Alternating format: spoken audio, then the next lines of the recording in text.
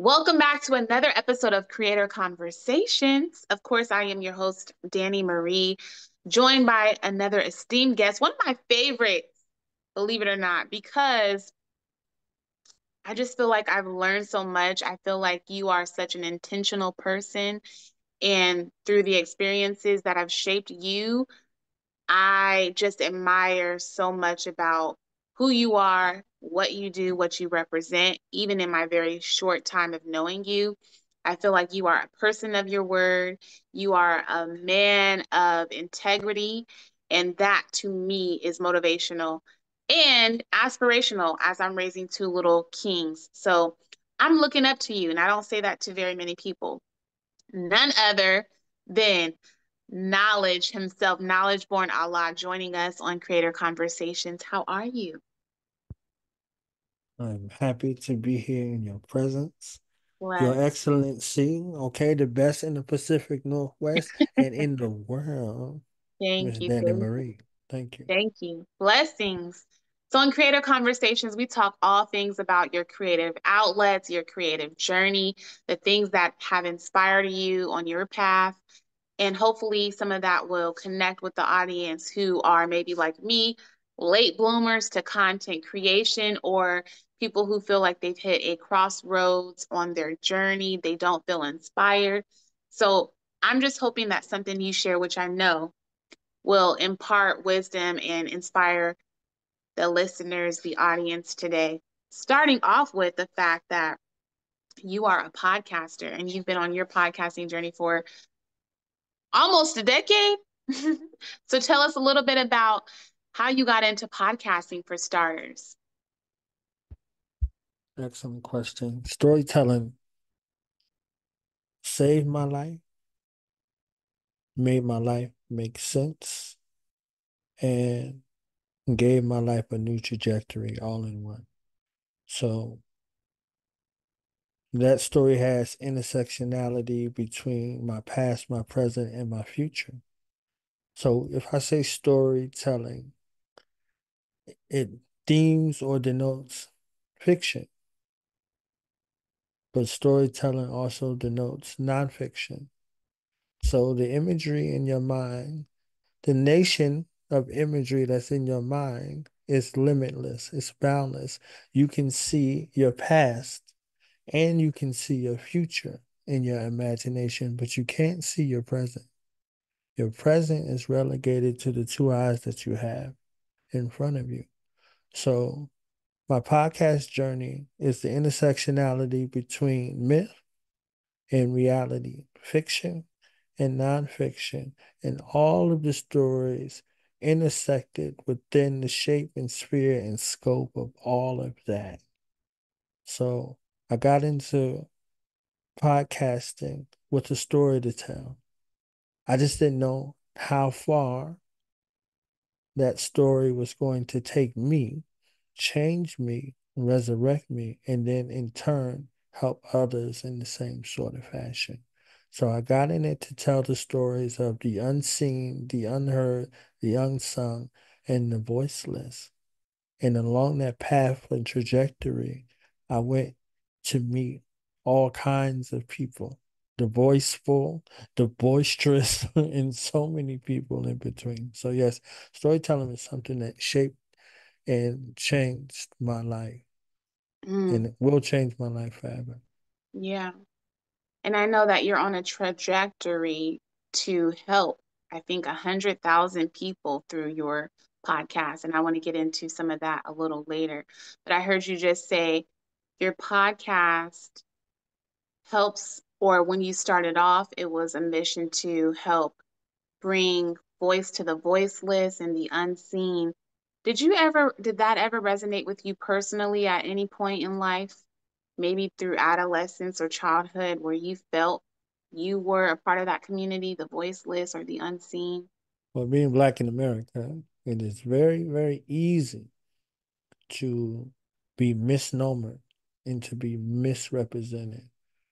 And the trajectory for this mandate that I'm on a mission for is 1 million Black stories not told, or if they were told, they're told unrighteously.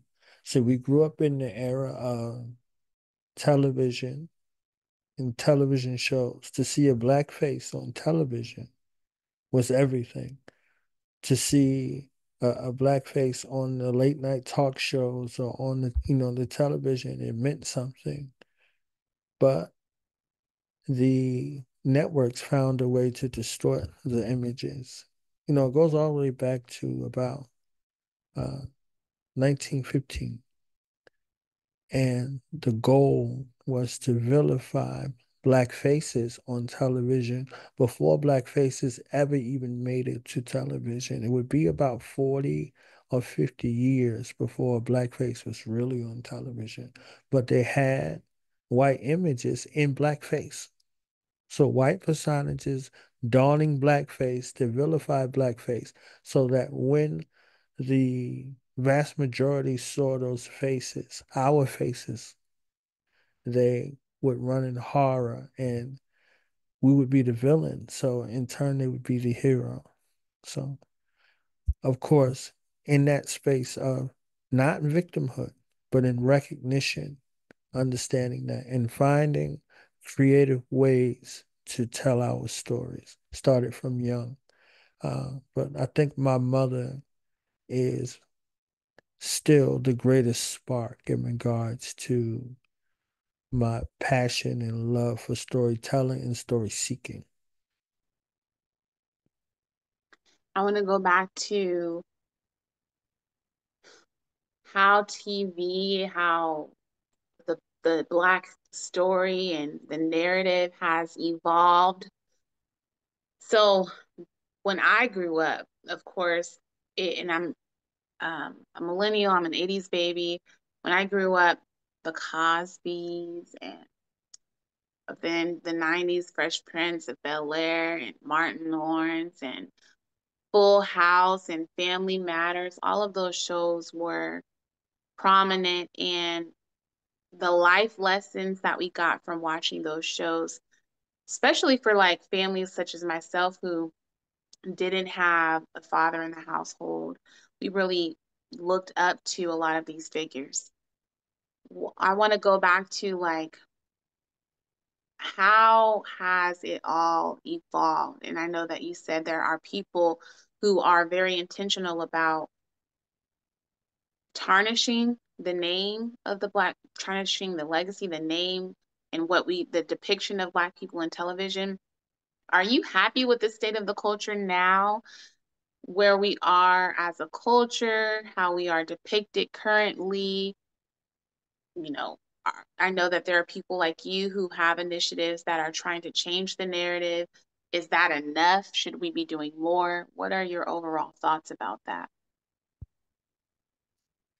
Sheesh, that's a lot of question. That is a I lot know of question. that was me in the moment, just like, where are we as a society? Are we getting any better with accessibility, with the fact that we do have more access and we can change our own narratives? Or are we still falling short compared to where we were when we had the Bill Cosbys on TV? I'll take my time, yet I'll be succinct. My overall assessment is no. My overall assessment is that we have devolved. We haven't evolved. The Cosby Show wasn't an evolvement. The Cosby Show and The Different World and a couple of those other shows that were there were seeds as to what the imagination can do beyond the circumstance. However, with the cinematic offspring of Norman Lear and the gang, they had bound oversight into just how far the envelope could go on television. Like a television show like Rock was bold. It was powerful. So they said, oh, this is bold. This is powerful. Oh, they have Malcolm X on the wall in the home. Let's fix this. Let's fix this. Let's put this Rainbow Coalition push in the house, and let them be married in this house. Let's take a figure that we loved, Shaft, right? Let's put Shaft together with this European in Rock's home in the sanctuary with Malcolm X on the wall. Let's do this in front to spite them, okay?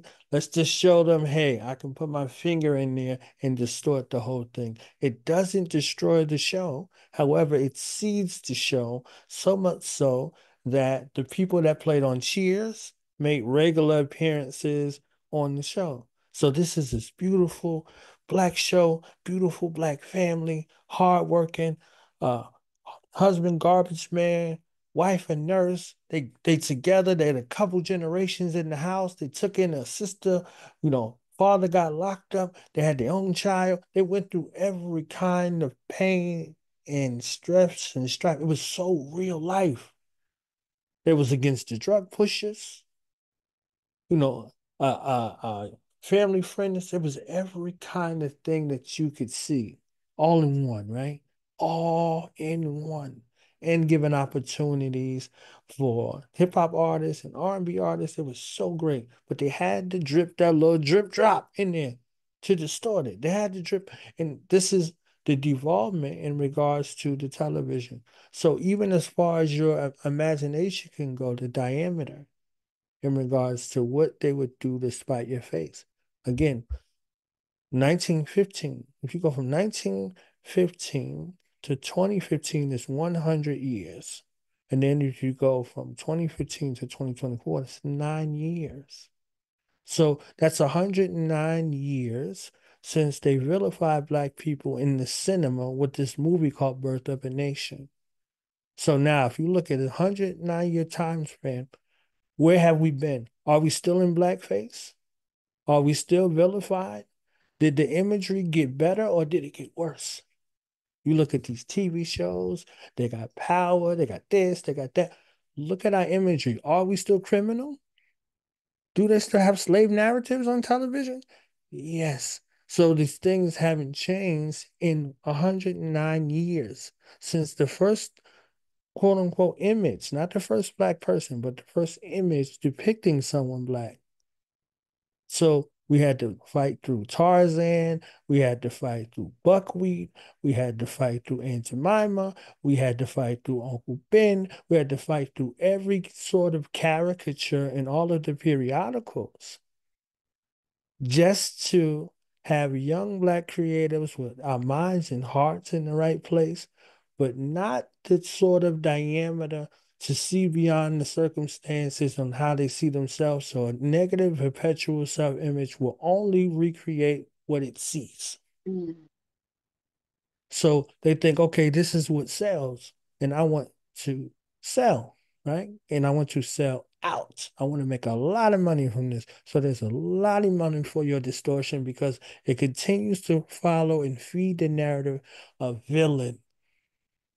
Because villains either get brought to justice or they get exterminated. Mm. So that's how it works, right? So you can have a cinematic assassination in the mind. So when it happens in real life, it doesn't matter. The video games say this. The music says this. The television says this. The movie says this. The magazine says this. These people something must be wrong with them. They must be stopped. So it's just seeded and it works over time. So in that entire process, the stories of the beautiful young Black people, those beautiful families, those hardworking families that's doing everything that they could possibly can to make the ends meet and take their children to college and have them have better lives. We don't see those stories. We don't see them. We don't see the single mother. We don't see the single father working, making everything happen, and their children. We don't see their children. We see these preset images of gangsters, thugs, criminals slaves, all of these things they show on loop, on loop, on loop, on loop, on loop, from one generation to the next generation. They keep showing the same things. So even when we get in the driver's seat, quote unquote, Right. we recreate the same things. We recreate the same things. So that perpetual cycle of self-infliction and self-harm and self-damage that's regulated by this unseen force that doesn't take any blame or responsibility for anything, it happens. So that assessment is no. Am I hopeless or am I hopeful? I am very, very hopeful. I am very, very hopeful. I've been around some beautiful, young, creative Black minds, and they're in their imagination. I said, what other stories can you tell? And they're like, I can, oh, this and this and this and this and this and this and this and this. Yes, they have countless other stories to tell. So I'm very hopeful in the mind of these young Black creatives that exist around the globe. They just have to be reminded. So with this project of going to find these stories around the globe, 1 million of them, it's a way to turn the tide. But you asked, is that enough? No, it's not enough. That's my contribution. Mm. But if everyone shared their story righteously, if they shared the stories of their family righteously, we could tip the scales and knock this other stuff out of the park. People could be doing family projects, home projects, neighborhood projects, the people in their schools, their teachers, all of those people who look like them, people who made a difference in their life, share these spaces with them and be intentional about showing the positive aspects in imagery. We've seen enough of the negative. We know that it exists, but we know it's also not the majority, it's the minority. It's the minority from amongst us. So where's the majority of that? Where's that majority attention that's there to give the credence in the old? Even if you don't share with anybody other than your family will know. One of the beautiful things that I learned from Muhammad Ali was as if he could predict where he would be later on in life, where he couldn't talk in the way he needed to talk and communicate where he needed to communicate, he began recording for his great grandchildren. Everything, every place. He was saying things, everything that was on his heart, was on his mind, all of that. So now his grandchildren and their children and his legacy can benefit from those tapes that he made long ago. But he had the foresight that God put in his heart and in his head, and he did it, and he was obedient to it. So it's hundreds of tapes, hundreds of them. So they don't have to think about, well, what did my granddad, blah, blah, blah. You can go listen. You can go into his world in his time. You can translate. You can go back. I know they're watching and listening with tears in their eyes, like, man. So if we had some sort of family space where we had some cameras, some audio, whatever it was, to be able to tell those stories for our loved ones and for our family members, they won't have to wonder. They won't have to wonder. They can hear it from you. So if you write it well, if you sing it well, if you dance it well, if you speak it well, whatever you do well, use your gifts and your talents to share a legacy of greatness for you and the people that are around you. If you love them in the way that you capture the essence of them so they can be remembered for all time. Mm. Mm. Oh my, I can't snap with my other hand. I wish I could. Oh my goodness. Okay. So beautiful, so powerful.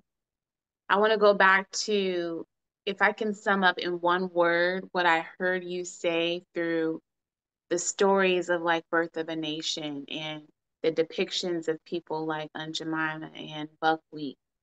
Conditioning. People have been conditioned for a very, very, very long time.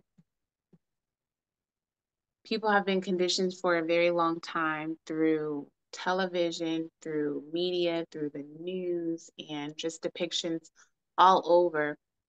And that's hard to break through. Some people don't even realize that they're being conditioned. Have you always been in the know or woke? Did your family kind of teach? I say woke because I know that some people despise and loathe that term now because it's been overused, but that's the only way that I can explain wokeness, understanding exactly who you are, where you are in this culture, and getting out of the conditioning, the mindset of being conditioned. Have you always, were you raised that way? Did you kind of come to this awakening and epiphany sometime during your adolescence or your adulthood? Did your family raise you that way? What's the story behind you getting outside of that whole conditioning and just knowing exactly what's happening, the reality of what's happening? Oh, that's a beautiful question. A beautiful question. And my answer is simple. Yes, all of the above. All of the above.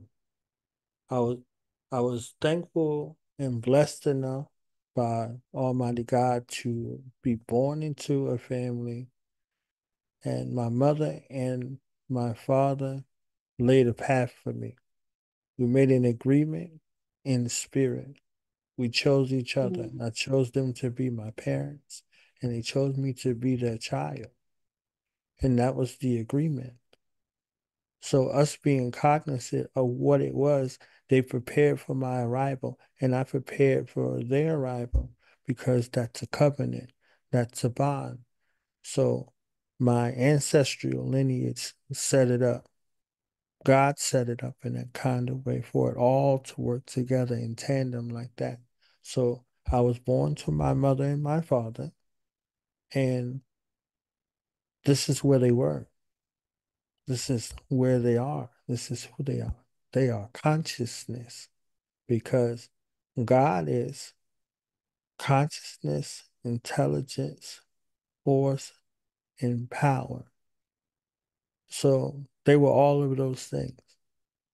And I came into the the planet on at my mother's and my father's highest spiritual point, their words. I was born at their most evolved spiritual point.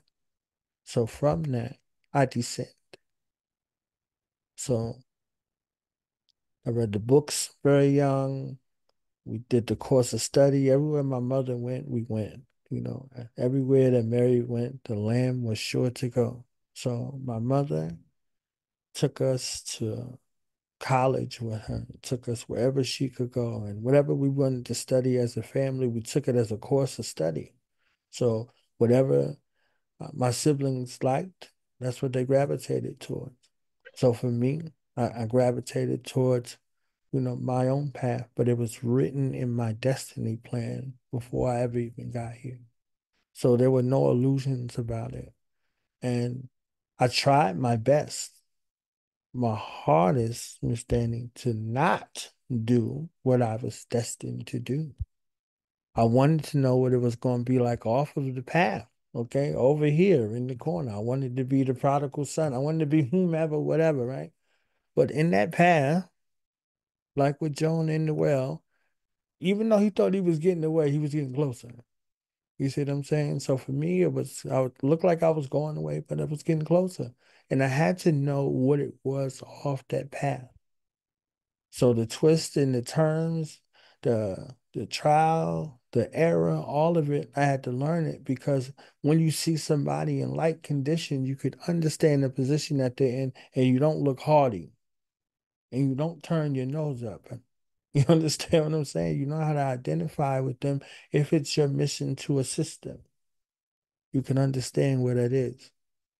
Like that 12-step program. The 12-step program, every single person being in that environment has had a day zero and a day one. Everybody in that environment. Nobody was in there that just walked in there like, all right, I'm gonna chill here. No. We had a day zero and a day one. And everybody there, no matter how long they have clean and sober, knows that any given day they could be back at day zero and then have to go back to day one. So the reinforcement of that environment is for being prepared to receive everybody on their day zero and cheer for them on their day one. And every time they come back. They say hi to them. They say, hey, I'm such and such, and I'm a blah, blah, blah. They be like, hi, such and such. And, they clap with them and they share with them, and then their sponsors, and then all kinds of things because they are reinforced with that spirit of one another. So that consciousness, that knowing, that looking to see what it is a very lonely journey. And then oftentimes you find yourself saying, like, why can't I just be like everybody else? Right? The inverse is true. There was a movie called Damien, and the little dude was the son of Satan.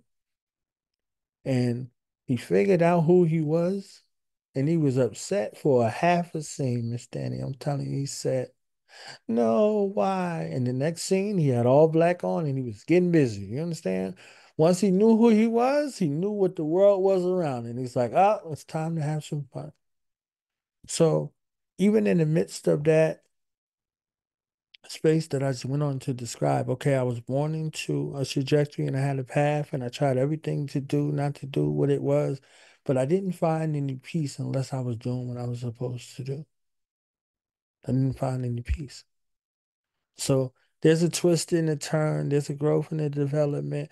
It was consciousness and now it's wokeness, right? It's corporate because they can market woke. They can sell woke. People will buy woke and they can distort woke because it's theirs. That's theirs. They can have it. Consciousness still belongs to us. It's still ours. It's still a term that we use, and it's a divine term. You know, they say conscious just means to be awake nowadays. That's not true.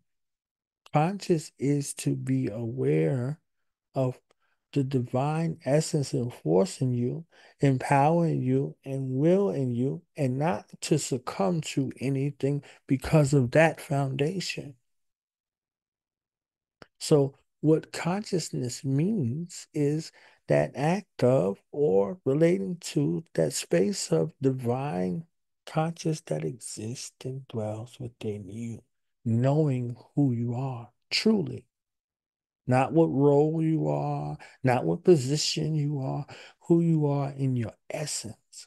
And once you know that, it cannot be taken away from you. You can't even give it away. You can't even get it away. I laugh because I seen that scene in my head from The Devil Wears Prada where the guy's in jail and he's in jail with this black guy who's Jesus.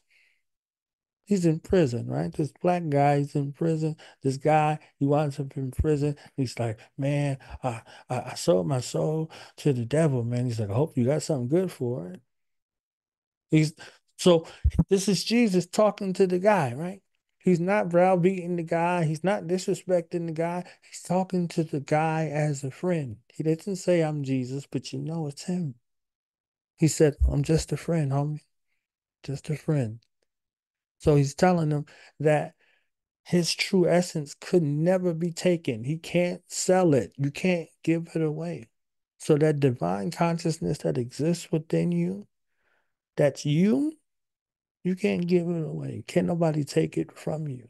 So no matter what you try to do, you try to forfeit it, right? Like the prodigal son was like, yo, give me a piece of my inheritance. I'm out, son. I'm up out of here. No matter what he tried, even at his lowest point, he remembered that he could go home. He could always go home. He could always go home.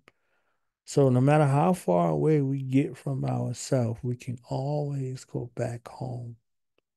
So that consciousness, even it looks woke, it looks like it's not cool and nobody's with it and all that. You sound crazy and all of those things. When it's time to go home, you can go home.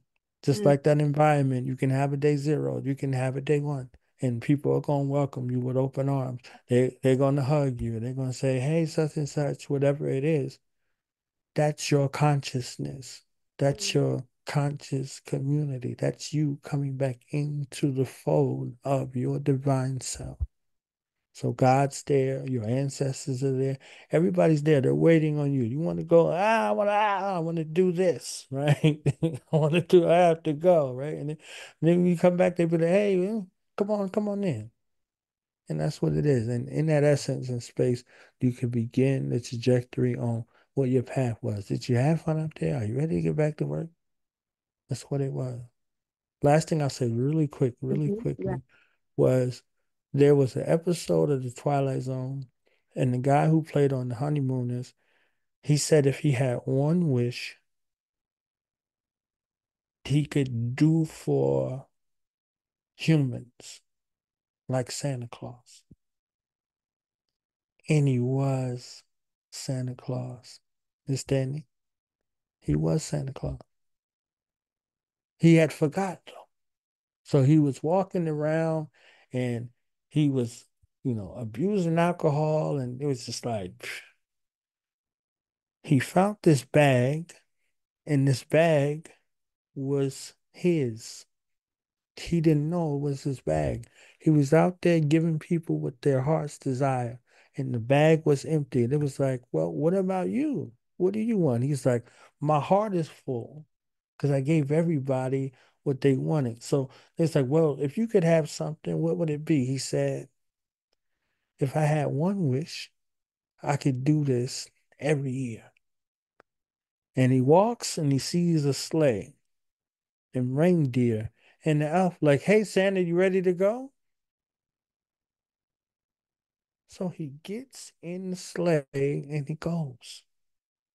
So his heart was full so he could get back to his purpose.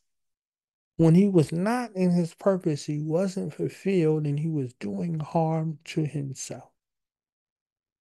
So when we're not in that state of being, when we're out of tune and out of alignment with what is consciousness to us, somebody can provide you with something that can send you down a trajectory to have you further and further away from yourself. But the beauty of it is you can come back. You can always come back. When I started Creator Conversations, I thought it was just about content creation and social media and how to navigate the landscape. But what you just helped me realize in this moment is our lives, our creative journey, and the beauty in how we are shaped through our life experiences and our circumstances and the things we thought we should have had that we didn't have access to, how all of that matters and how all of that shapes us. So, Creative Conversations is a lot deeper right now to me today because of you. So, thank you for that. When did you step into knowing and fully embracing? And when did you finally come at peace? So I heard you say that you fought for a little while your path and who you knew you were supposed to be and what you were supposed to do. But when did you finally settle into knowing? I want the audience to know that when I started, I call her the best in the Pacific Northwest and in the world. Okay, I just want y'all to know that. This is, yes, she is definitely the best. Okay, the best. So I came into that awareness fully around 15, the same age as my mother. My mother began to teach at 15. I began my teaching journey working with at-risk youth as an at-risk youth at the age of 15. So it was a catalyst. I was sent away from my home environment. I did too much to be in that environment anymore. So I got sent to military school. And this was my last chance, right? So I told you I tried my best to run away from the duties and responsibilities that I had. I just wanted to go play in the sun, right? So I was in an environment where that was not allowed. I was in a military structured environment where there's a thing that's not tolerated. It's called insubordination. It's not tolerated at all. It's a total control environment. So I was in there and I was everything but controllable. So I was in that environment of total control environment, and there was nobody that they could ever create that would be able to control me. Okay. So I was there and I was rebellious. And in that rebellious state of being, there were so many people that got sparked from that rebellious energy. And that rebellious energy was the first time they got a chance to see themselves. So then I had to bring about an awareness through divine intervention, of course, of with great power comes great responsibility.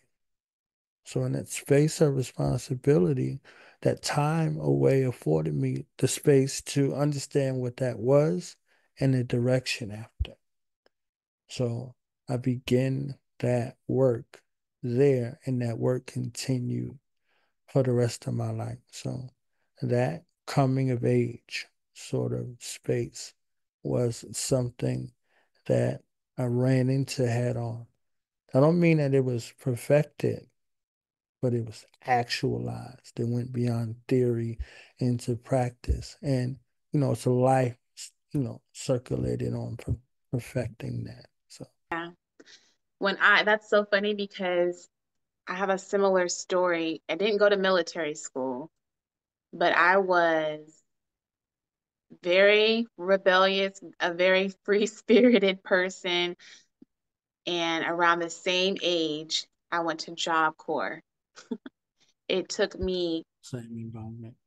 yeah, it took me coming to, which funny enough, Job Corps was on a military base, and a lot of those are. So, um, it took me coming to my meeting my match, Mary Huber. She said, nope, we won't just have you be one of those people. So she actually harnessed all of that energy and she made me be like her TA, her teacher's assistant for the office assistance program.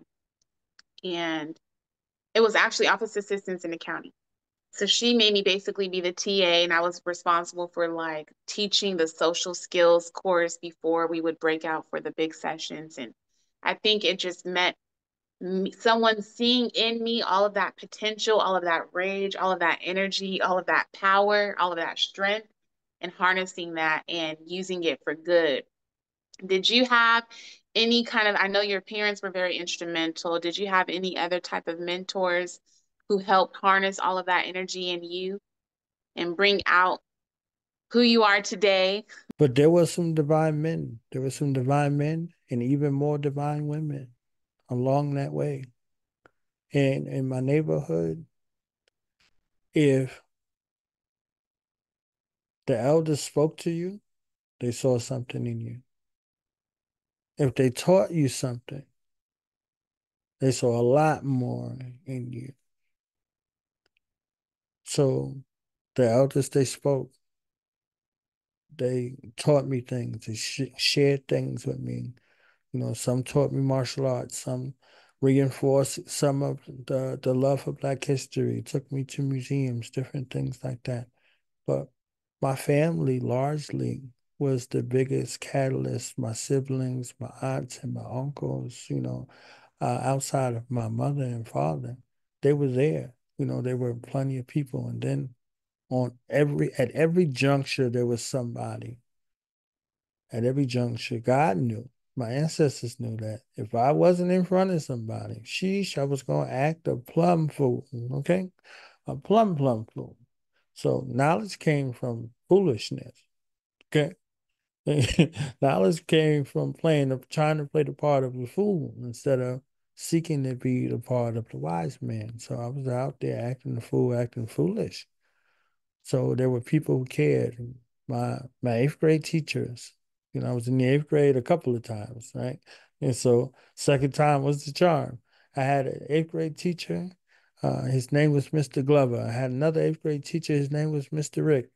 And those black men, let me tell you something. That black man, Mr. Glover, he was 6'4". He was 300 pounds. His wife was the principal. And he gave nay darn about what they had to say about us in his classroom. He said, they call y'all crazy. They call y'all unintelligent, and I'm not having it. And if you don't like it, you can go get your daddy and his three brothers. I said, why he keep saying that? I said, oh, yo, he prepared to fight our daddy and three uncles about her. So he ain't having it. So I was like, yo, this guy, that was a guy. You see what I'm saying? You know, Mr. Rick, he was a science guy. He was a martial artist. He taught us respect, respect for ourselves, respect for women, respect as a young man, how to carry yourself, all of those things. He presented an image of professionalism. He was a guy that rode his 10-speed to school. He didn't drive the car. It's a different kind of dude, man. Different kind of dude, Miss Danny. So there were divine men and there were divine women. My teachers in school, those black women, they ain't take it. You know, my aunt, she didn't take it. My mama, she didn't even take it. No, no, no. There were women that did not take it. I was in the military. Every woman, black woman that I had in a leadership position, they was not having none of my foolishness. And they went the extra mile to make sure I understood what it was. And in turn, we took care of each other. We took care of each other. So, uh, like, you shared the story about your mother. Like, please, your mother and I would talk for 18,000 days. You understand what I'm saying? Like, please, just compare notes and share notes. Uh, so I understand the life that she lived in, the world that she lived in. So yes, there were so many people, and I continue to meet people along this path. That's how I know it's a divine path, because in the devolution, you meet the same person. That lower aspect of yourself over and over. You don't meet uplifting people. You meet devolved people, that devolved aspect of yourself over and over and over and over, and they get worse and worse with each interaction. So yes, there were, and there are countless people, and people like yourself, exceptional, God given, God sent. Bless, bless, bless, bless. I just wanted to look up really quickly, and this is something that I'm getting a lot better at in my late 30s, believe it or not. It's looking at definitions because you can grow up with an idea of what a word means, but then sometimes as you evolve as a person, as you get older, you understand there are layers to some of these words. So going back to creative, relating to or involving the imagination or original ideas, especially in the production of an artistic work. Also, change unleashes people's creative energy. Noun, a person who is creative, typically in a professional context. So I wanted to look up the definition because I want to go back to martial arts. How did martial arts and the training that you experienced, and I don't know for how long, but how did that also spark creativity and make you to be the person you are today? I want my boys to experience that. So I would love to hear for personal reasons. The martial arts, the martial sciences, the martial disciplines, normally they're very short reasons why people get into martial arts. They don't always get into the martial arts for the sciences. They get into the spaces for martial disciplines. Martial is like control, martial arts, martial law, right? You see what I'm saying? So a regimented space of the martial sciences. So Muhammad Ali said he got into boxing because somebody had stole his bike and he wanted to learn how to fight. He wanted to learn how to fight. So, that young kid that went into that boxing gym, that's what brought him into the boxing gym. But he later figured out it was God that brought him into the boxing gym.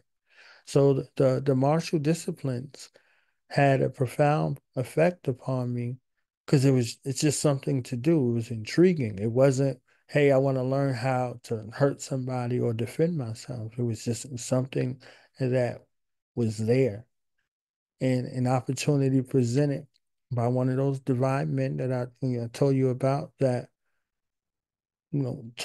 wanted saw enough in me to want to teach it to me. So I went under that study, and that study sent me down a rabbit hole with many different teachers throughout life. So you can learn the martial disciplines in the space of self-defense or in the space of psychic self-defense, in the space of health defense, in the space of wellness. There are so many principles that are there that are garnered. Meditation is a principle, self-actualization is a principle, all of those things. The physical regiments are there to train the body, and the other aspects are there to train the mind and to unite in harmony in one, the physical, the mental, and the spiritual. The fluidity that goes along with the movements and the repetition that goes along with it. If you have to be in an engagement, you're prepared, but you're prepared mentally first. You're emotionally regulated in that space. So you're dealing with a trained individual versus an untrained individual. And most of those instances, with the training regimen that's there, the more training that's there, the less likely you are to actually uh, engage with someone because you know what you can do to them. But if you have to, in Aikido, for instance, it says that when someone attacks, they violate the natural order of the universe. And you, as the center of the universe, are to bring them back into flow. Everybody read The Art of War, but not too many people have read The Art of Peace. The Art of Peace was created by the founder of Aikido. And these are some of his philosophies in regards to that. So even think about that. In Aikido, there are no punches, there are no kicks, there are only parries and locks and holds to bring people back into the flow. So when they attack, they violate the natural of the universe, and you have to bring them back into the flow. Some people you can block, some people you can parry, some people you can Chinese sidestep, and other people, there's a wrist, there's a lock, there's a hold, there's something to subdue them, and other people you might have to break their arm for them to understand. So either way it goes, you are prepared. You're prepared.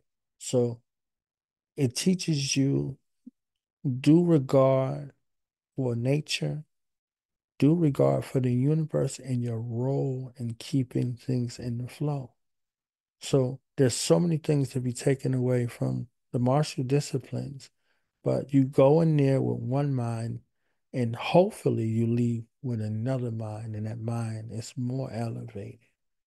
On your mission to share 1 million stories, first of all, I know why it's important. I understand why it's important. I believe in, since I became a podcaster, the digital footprint and leaving those stories behind. And I think people are healed through storytelling. When we hear stories, the truth about who we are, the truth about where we come from. So I would love to know, on your mission to share 1 million stories, how you plan to enact that, because 1 million is a big number. And then also, is that the pinnacle for you? Is that your North Star? Or what happens after you hit that target? Yeah, I'm telling you, she is the truth. Okay. She is the truth of the truth. And the truth of the answer is I'm prepared to go how far I need to go and do what I need to do. It sounds like it's cliche, but there's a commitment. There's 3,400 episodes already and counting. I don't know the number currently right now, but there's 3,400. Now 3,400 into 1 million, that's a number, right? It's just consistently going in the flow, and the digital footprint actually makes it easier. So I could send a set of questions out to 10 million people, and 1 million can record it and send it back, and then I have 1 million Black stories.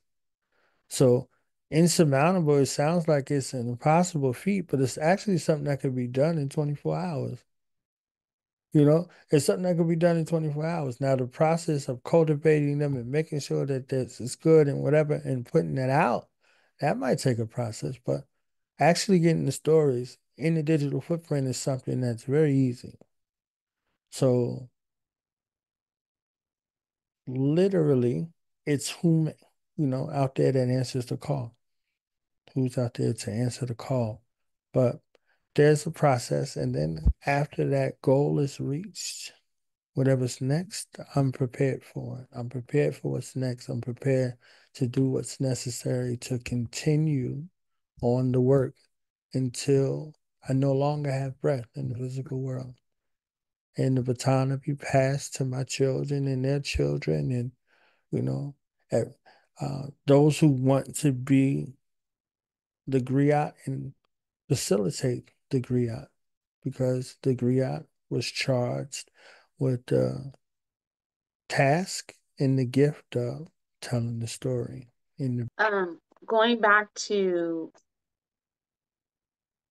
legacy, the reason why I started when I first got into podcasting, I started the Mother and Daughter Duo podcast at a time that I was at a crossroads, the height of the pandemic, on the cusp of losing two full-time jobs. So it's not like I was just doing the one, I was doing two, and I was trying to do everything that I could. And then becoming a mom, losing my dad the day after my son's first birthday, that was a lot for me to endure and experience. And I moved into podcasting because I said I need some space that I can talk about all of these changes and these things that are happening to and through me that I can't explain. I need a community. So that's how I moved into podcasting, was at the loss of two jobs, becoming a new mother, and the loss of my father. And from podcasting, I have grown to believe podcasting is art and healing. And I heard you say when we first got started something similar. And I know that one of the things that you and I kind of connect on is that you also have lost a parent. For me, my experience with my father, we had been estranged for so much of my life that I didn't even know how to properly grieve him at the time. And I do remember when my father did come to see me just before, like 6 months before he passed, and the words that I hang on to: do something great and do it with your sister, who I had not been raised with. So that is like my North Star. In addition to my children, it's like, do something great to carry on this legacy for my children and for my father's sake. And I know that your mother, has passed and has transitioned. And I just want to know, what part of her legacy are you pushing forward through the work that you're doing every day through your podcast? Miss Danny, the miracle worker. Okay. My mother said, ask him this. Make him talk about it. Don't let him escape it. I was hosting an event. I think it was 2 years ago. I was hosting an event. It was a music festival. It was Black culture. It was everything. And one of my queen mothers, she was there, and it honored her at that celebration. And at that celebration, they honored her. And after she spoke, my mother showed up. Like, my mother showed up and took me over. Okay. My mother showed up and took me over. She took me over. I don't know if you remember that movie Ghost with Whoopi Goldberg. When that man jumped in and he said, baby, what you done did with your hand? You like it? But my mother reminded me that if I stopped doing what I was doing, she stops. If I stop doing what I'm doing, she stops. She's not stopping. I'm not stopping. And in that space, I was talking to the people that were in the room. I said, we mentioned a bunch of great people today in your platform, and y'all said I shade for them, but I didn't hear anybody talking about their mother. I didn't hear anybody talking about their mother. I didn't hear anybody talking about their grandmother. I don't want to hear anything about you if I don't hear you talking about your mother. I don't want to hear anything about you if I don't hear you talking about your grandmother. I don't care what your relationship is with your mother right now. You wouldn't be here to have a relationship without your mother. I don't want to hear it. So, your mother, this is how you know life. Your mother, this is how you know God. Your mother, your mother, your mother. So that was a reminder. I was talking to the crowd via my mother, but my mother was the constant reminder. My mother is the reason for the podcast. My mother was the reason for me teaching in the streets. My mother was the reason for military school. My mother is the reason I am still here on this side.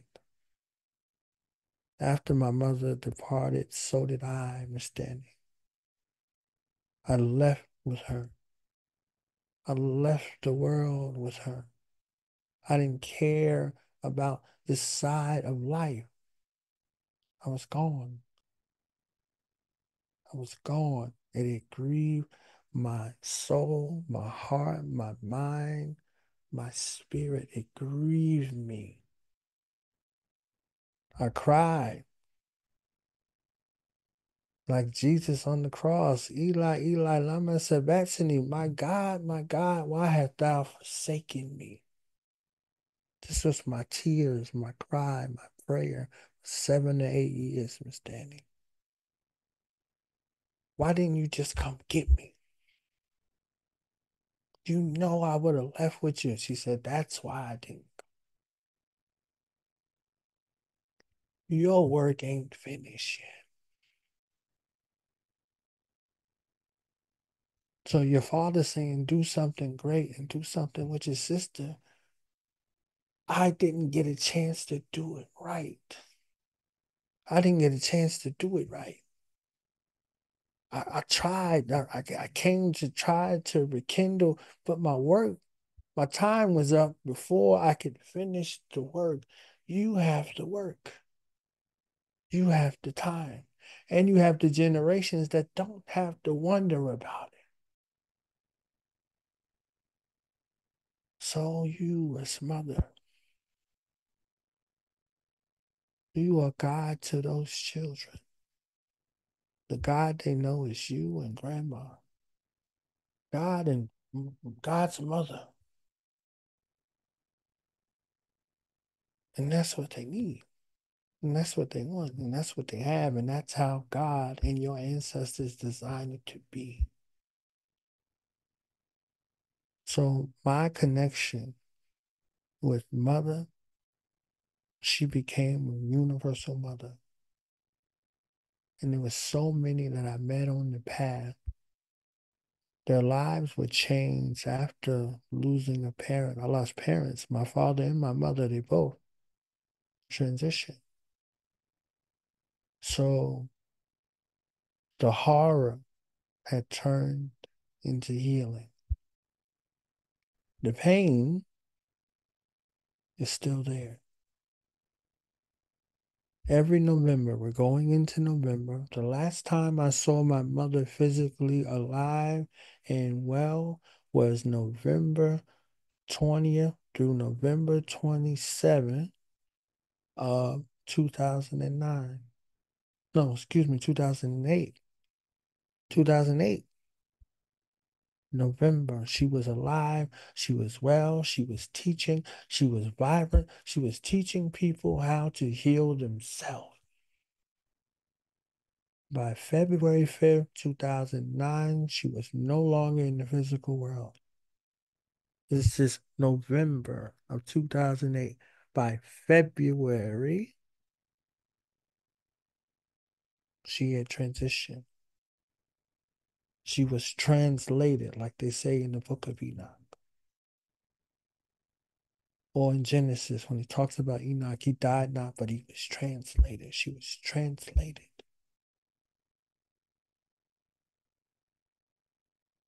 So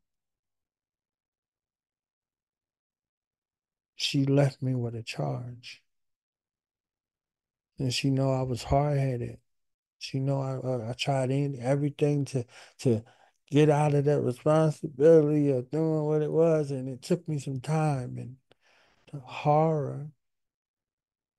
It went from horror to healing, and I had to get back in tune with my family. I had to get back in tune with my siblings. I had to go, just be in their presence. I had to hug them. I had to, hear their stuff because when I left the world, I left them too. So I had to come back into consciousness of the world of living. Life is for the living. And if you're living life, those who transition, they transition to a higher form of life, the place that we returned back to before we got here. So if we know living, we are living. And when they want to come back, they come back to us. So we must keep ourselves in this place that they're coming back to in the most optimum working order. So we must heal the world, like Michael Jackson said. Make it a better place for you and for me and the entire human race. We have to heal the world. We have to heal the earth.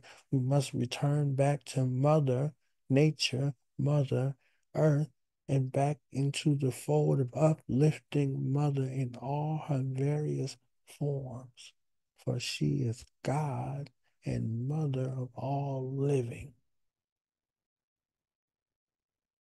So that is a mantra that I exist with, and that's my motivation to continue.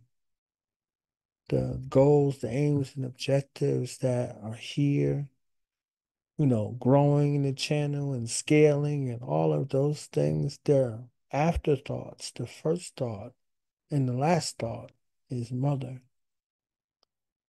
So, in the spirit of my mother, it disciplines my behavior in regards to how I move in life and then how I move in the digital space.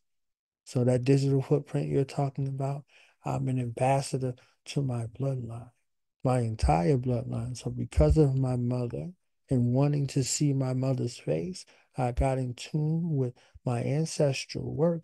And now there's an army of ancestors and spirit guides that walk with me because of seeking my mother's face. So when it says, seek ye first the kingdom of heaven, and all of its righteousness shall be added unto you. In Islam, they teach that paradise is at the feet of our mothers. So seek ye first the kingdom of heaven, that womb that you came from, that mind that existed, that gave birth, that gave you quarter and shelter and nourishment in the womb. From this womb to this womb, out into this womb that we exist in. All of these things, we give honor and credence to her. And the more we fall away from her, the more we fall into error. So, for our mother, we gave credence to Father. Father never skipped a beat. We never ever skipped a beat for Father, our Father who art in heaven, Heavenly Father, Father, Father. What of our mother? Let's look at our mother. Mother is how he becomes Father. Mother is how he becomes father and how he becomes son. So what of mother? And what of daughter? And what of sister? All have a destiny with mother, whether they have physical children or not. They have a destiny to mother something into this existence and out of existence. So honors and credence to mother, honors and credence to my mother and the universal mothers.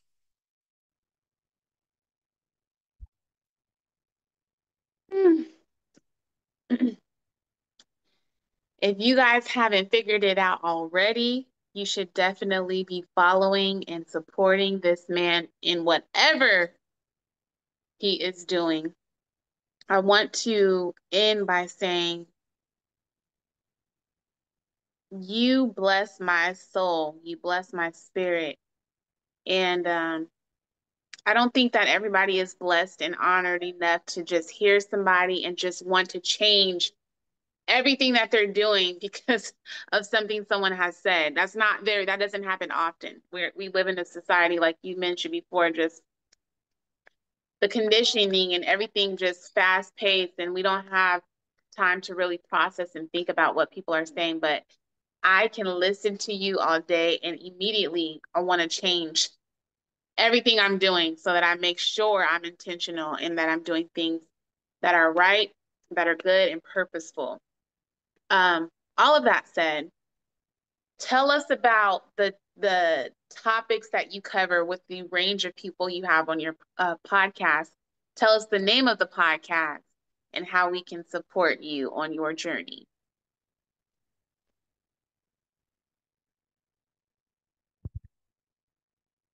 Most definitely. The podcast I have is called Do the Knowledge Radio. That's DOTHA. I'll stop right there because I seen the E's. I was like, who's that? Peeping in my window. Bad. Nobody now. Ain't like Atlanta. Ain't like Africa. Okay? Hey. KNOWLEDGERADIO. Do Knowledge Radio. Our larger platform where Do Knowledge Radio is going to be the umbrella under is DTK Multimedia Production Company. And in that space, we have a literary arm ebook series, 5 books that are completed out of a 10-book series that's being created called Voices of the Diaspora series. And because I'm here with Miss Danny, she gets an exclusive, okay? An exclusive that we working on right now. Like right now. We are doing a docu-series, a web series entitled 1 Million Black Voices Uplifted from Around the Globe. So we're going to be on the road and sharing different stories from some of the people from around the globe. So we're going to be on the move. We're going to be physically out in places. It's on the move. Docu-series, web series coming soon. So yes, we're after black people for these stories. Okay, we are after them. So the literary arm, Voices of Diaspora, 10 volumes, 5 volumes completed. Volumes 1 through 5 are completed, out in publication and out in circulation. You can get those from our website, www.dothenowledgeradio.com. So they feature entrepreneurship, the ode and honor to the black woman, honors to our mother. Volume 3 and 4 deal with revolutionary thought and ideology, and Volume 5 currently deals with science, technology, engineering, arts, and mathematics. So, contingency operation from the inception of an idea through the various stages and cultivations. Okay.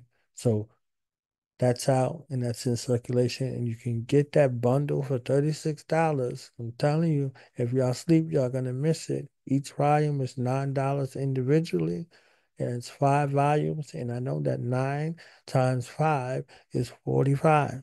So you can get 5 volumes for $36.